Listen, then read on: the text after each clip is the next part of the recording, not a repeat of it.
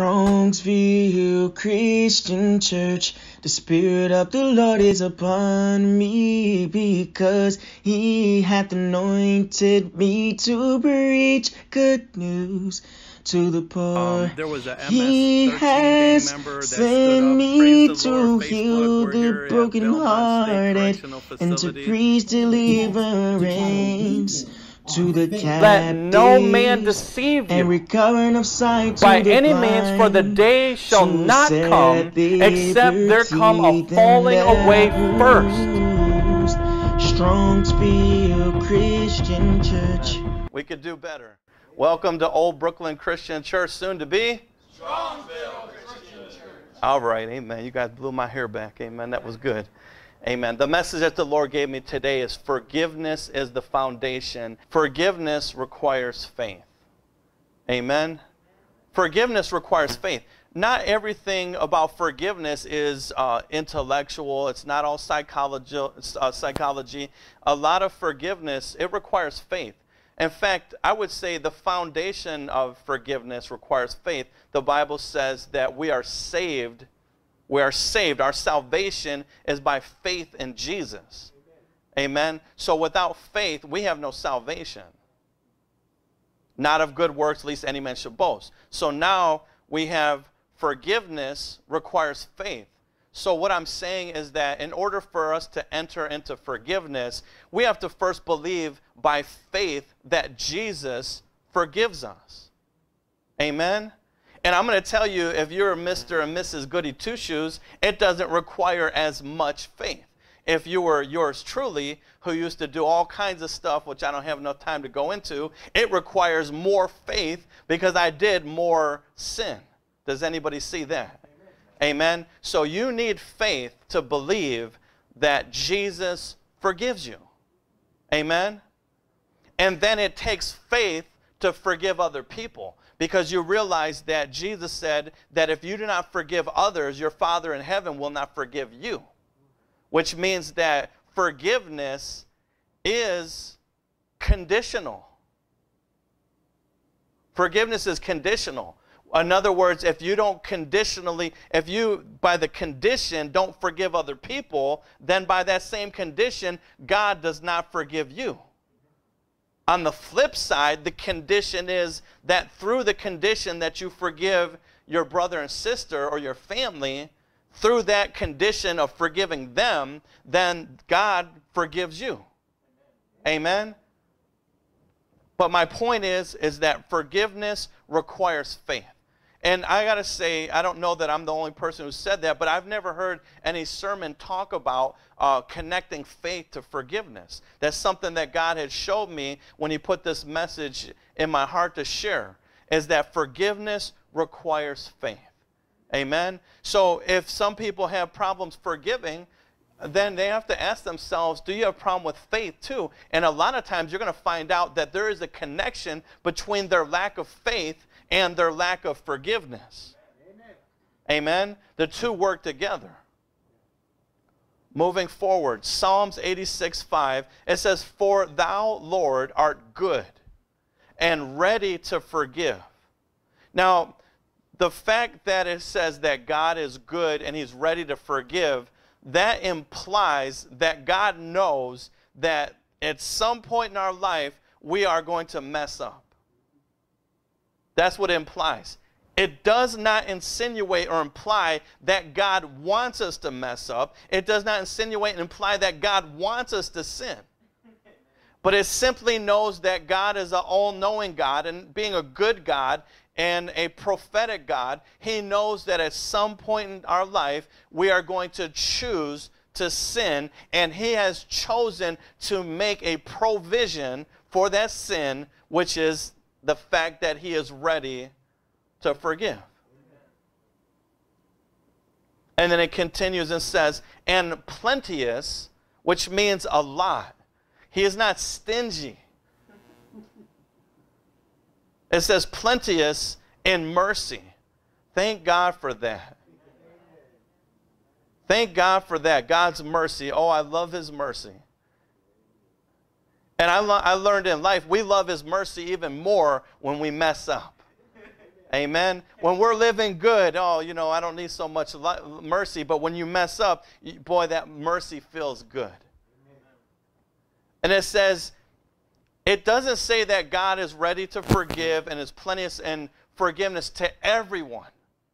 You see that? It doesn't say, yeah, I forgive everyone no matter what. Even if they don't even repent and ask to be forgiven, I forgive them. It doesn't say any of that. Malarkey. Amen?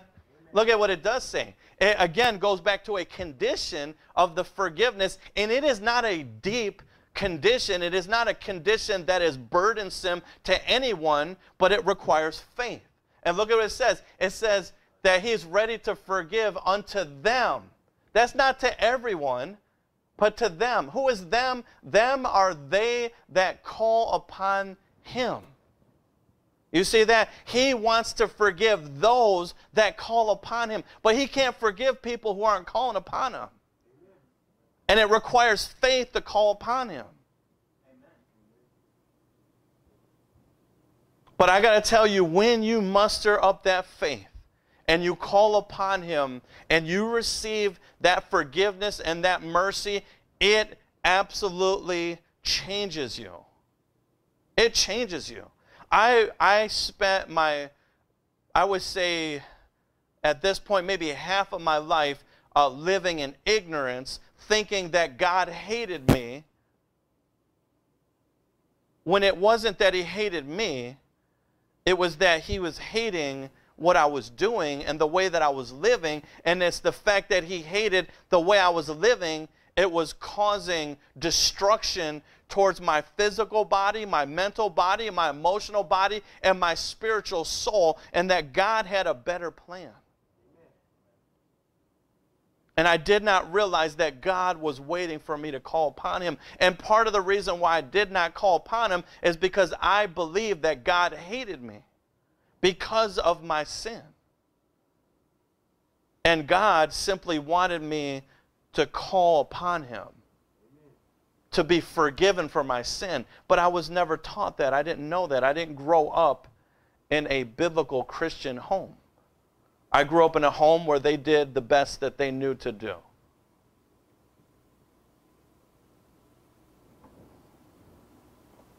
When people experience our forgiveness and love, it can change them. I cannot tell you how many times I've experienced this as a Christian.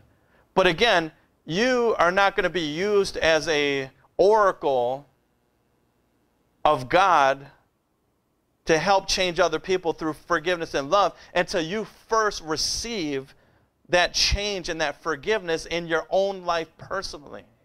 And it is when you have that connection to Jesus Christ and you receive that healing and that washing and that cleansing of the blood of Jesus and that restoration and that new life and that eternal life that's flowing from you, that peace that passes all understanding, that joy that comes from God.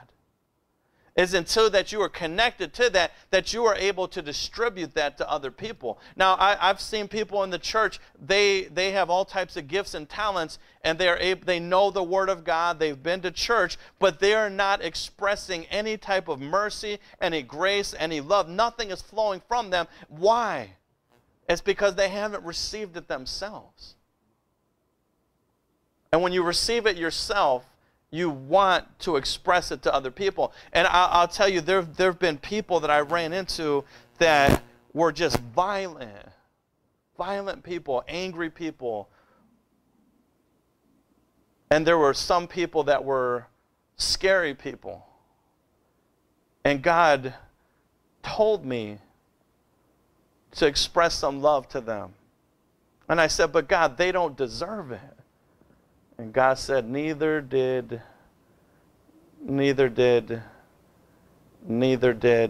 you. And I said, that's true.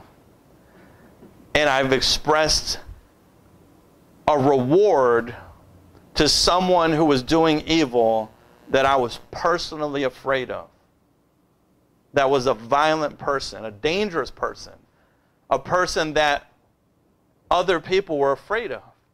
And God said, that's the one that that I want you to show some love to. And I did it to that person, and the person that I thought was going to attack me cried and confided in me. And I watched the change take place. And that is powerful.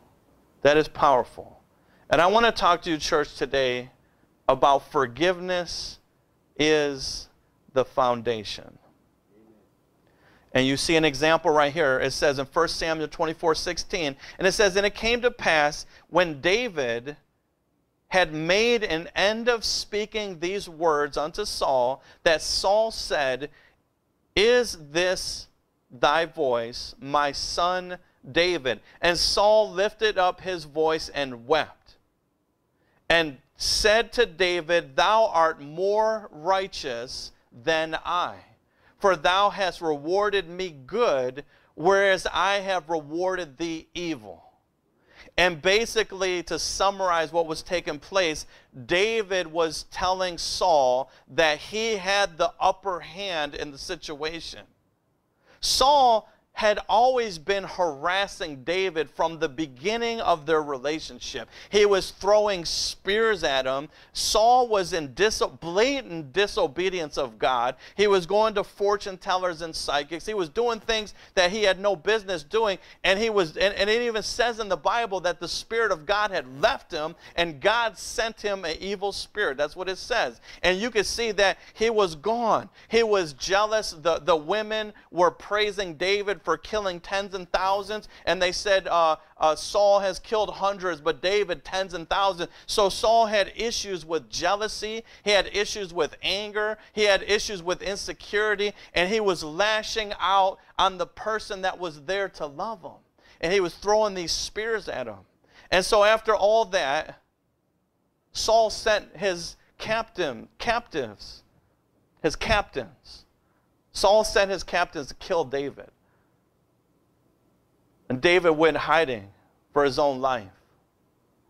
And then after all that, logically speaking, rationally speaking, intellectually speaking, David had an opportunity to kill Saul. He caught Saul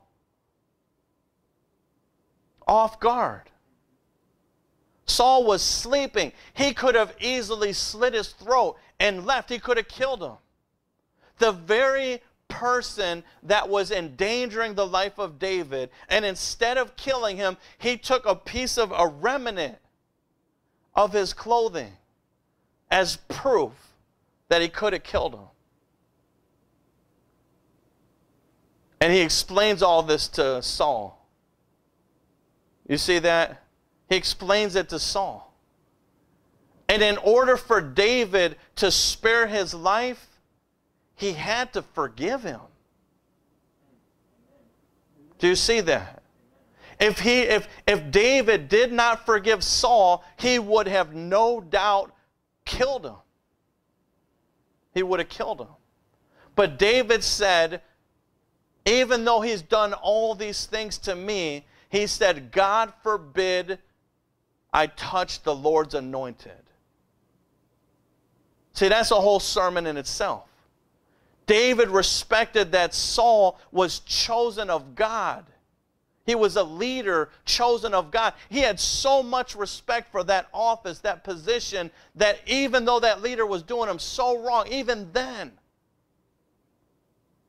he forgave. But I'm going to tell you, the world will tell you that forgiveness is in vain.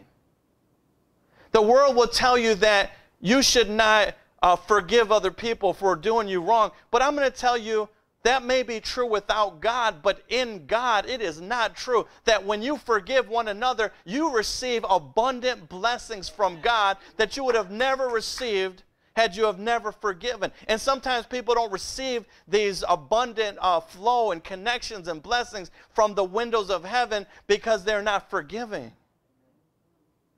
It cuts off what God wants to do.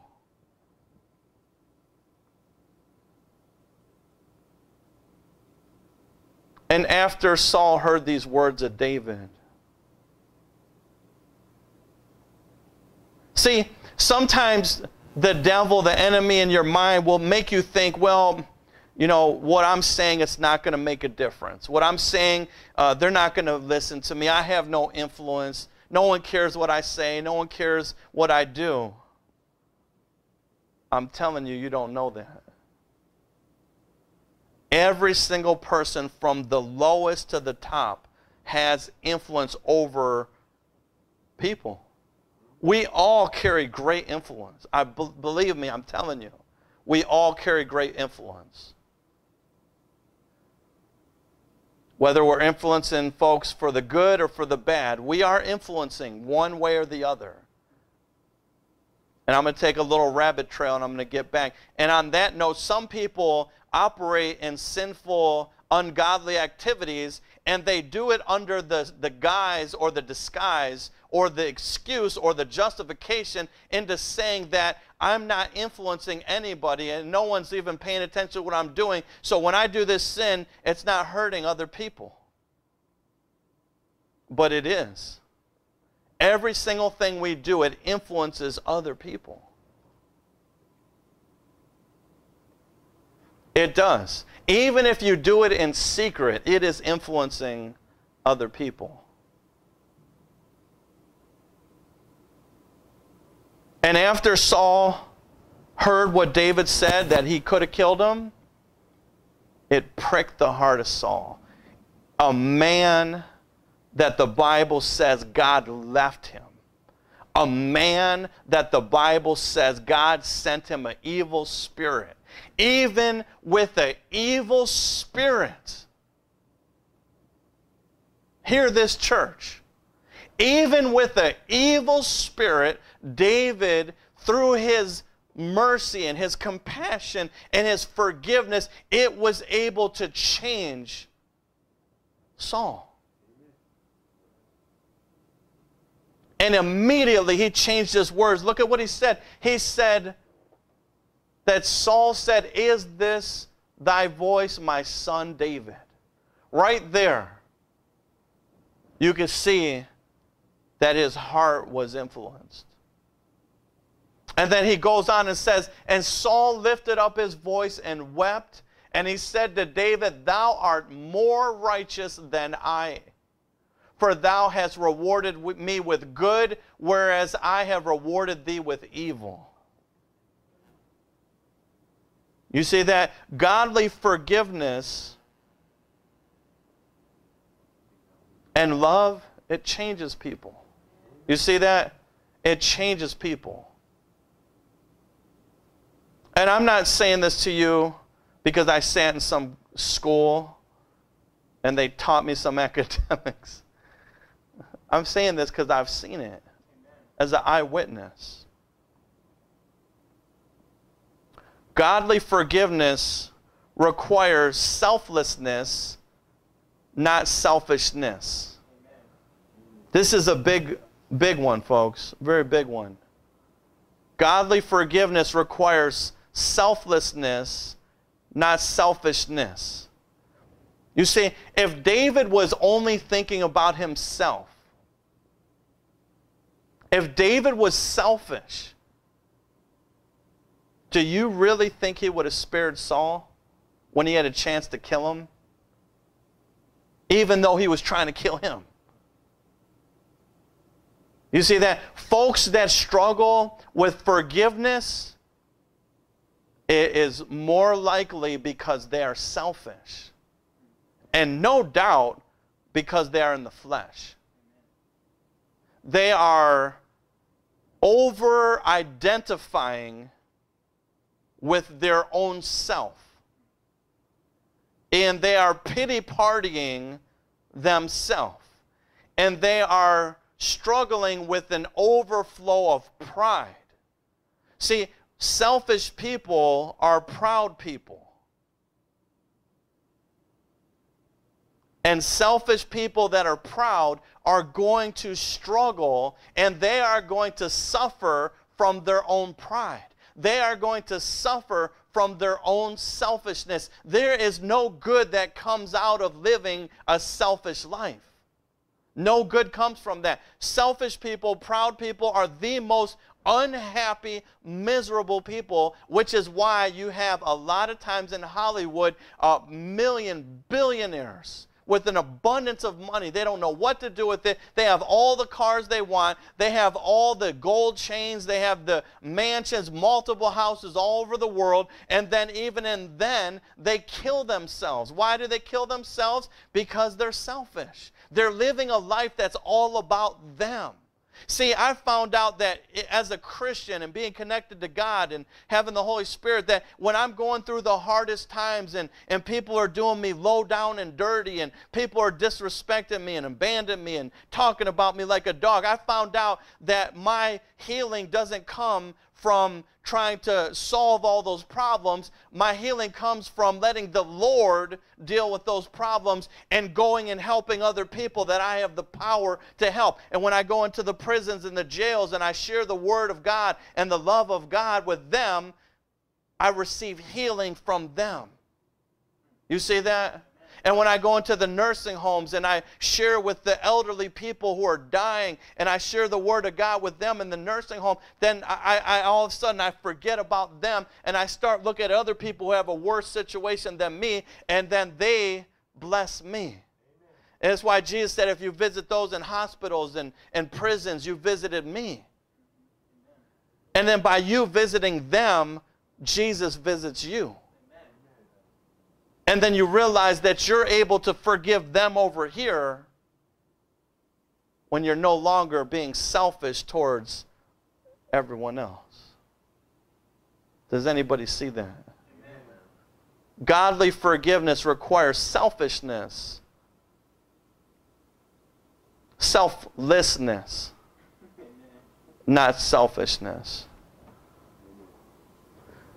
And you see examples of this. It says in 1 Samuel 24:18, it says, and thou hast showed this day how thou hast dealt with me.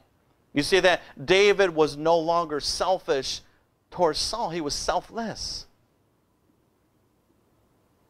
It says, thou hast showed this day how thou hast dealt with me, for as much as when the Lord had delivered me into thine hand, thou killedest me not. For if a man find his enemy, will he let him go well away? That's a rhetorical question. Saul's saying, who in the world finds his enemy and lets him leave? That's not logical. That's not tit for tat, eye for eye, tooth for tooth. That is a spiritual, by faith, unlogical, selfless character. You see, when we do what is expected to be done, that doesn't change people. But when you do something that is unheard of, that's what affects people. When you do something that's different, that's contrary, that is where we can see you are the remnant of God. You are a peculiar person. You are the priest of a holy nation. You are a child of God. That is when we see that you are a child of God and not a child of the devil. For if a man find his enemy, will he let him go well away? Wherefore the Lord reward thee good for that thou hast done unto me this day. So now David went from Saul wanting to kill him, hating him, despising him. He went from wanting to take his life to now he got the approval of his enemy. The Bible says when a man's ways please the Lord, even his enemies will be at peace with him.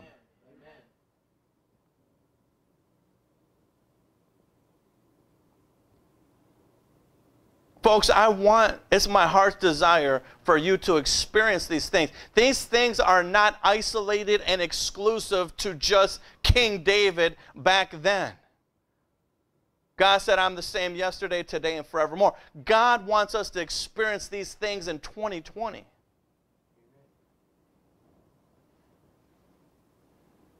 And when you see it, it's beautiful. But let me encourage you with this. When you don't see it happen in your timing, don't be discouraged. when you don't see things happening in your convenience, the way you want, when you want, don't be discouraged. God has an appropriate timing to perform his masterpiece in your life. And it requires faith on our part, self-control on our part, self-discipline on our part, and patience. Patience, which is a fruit of the Holy Spirit.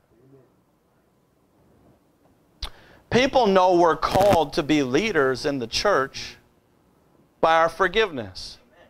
Now, it wasn't my intentions to insinuate that when I say we're called to be leaders in church, I'm not talking about a title. Because you can have all the titles you want and still not be a leader. I'm talking about being someone that's going to be looked up to as a Christian. People know we're called to be leaders in the church by our forgiveness. In Psalm 24:20, we see an example. It says, "And now behold, I know well that thou shalt surely be a king." You see that it was not through David's good looks, although the Bible says that he was comely, which means he was handsome. It wasn't through his rough and rugged, his toughness, the fact that he killed thousands of people that caused the approval of Saul. It wasn't that he was skilled with the harp and his musical talents that caused the approval of Saul. It wasn't through the sharpness and the accuracy of his sword that he was able to kill the enemies of the people of God that caused the approval of Saul. It wasn't through his academics and his intelligence. It's through none of that. It was simply through the foundation of forgiveness that caused him to receive the approval of Saul. And not only approval of Saul, but a blessing from his enemy. I'll tell you, you expect to receive blessings from your friends and family. Amen. You expect that. And that you should take with a grain of salt because that's what they're there to do. But when you start to receive the approval of the enemies, you see, I always say that my greatest compliment doesn't come from people in the church. It doesn't even come from my friends and family. My greatest compliment when I go to the jail and a Muslim comes to the church service and says, "Look, I am not a Christian. I don't want to be a Christian. I don't believe like you, but I enjoyed coming to the church service. It blessed me." You see that? When you start to get the approval of the people that are opposite of you, that's where you know that you are really being effective. And that's what happened with David. He won the approval of Saul. And the Bible says that God is no respecter of persons. And the same way that David was able to receive the approval of Saul is the same way that y'all, the church, can receive approval from y'all enemies. Through forgiveness, folks. Through forgiveness. He said, "I know well that thou shalt surely be king, and that the kingdom of Israel shall be established in thine hand.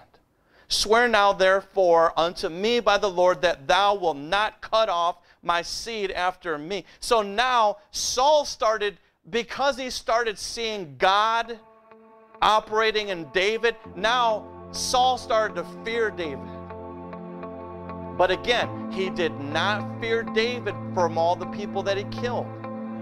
Do you see that? He feared David because he saw David was connected to God.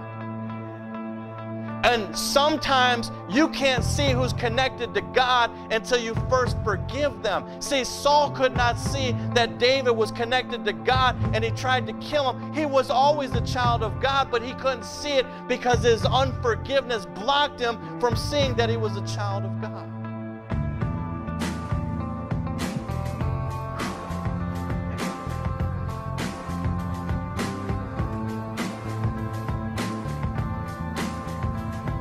Thank you, Holy Spirit.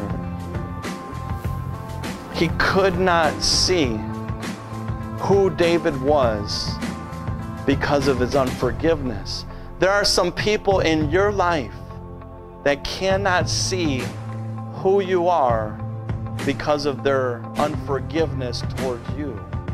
Strongsville Christian Church, the Spirit of the Lord is upon me, because He hath anointed me to preach good news to the poor. There was a MS He 13 has gang member that sent stood up. me Praise the to Lord. heal Facebook, we're the here at brokenhearted Belmont State Correctional and to Facility. preach deliverance to the Let no man captives deceive and you recovering of sight to by the any means, for the blind, day shall to not set come except there come a liberty falling them away that first. bruised. Strongsville Christian Church.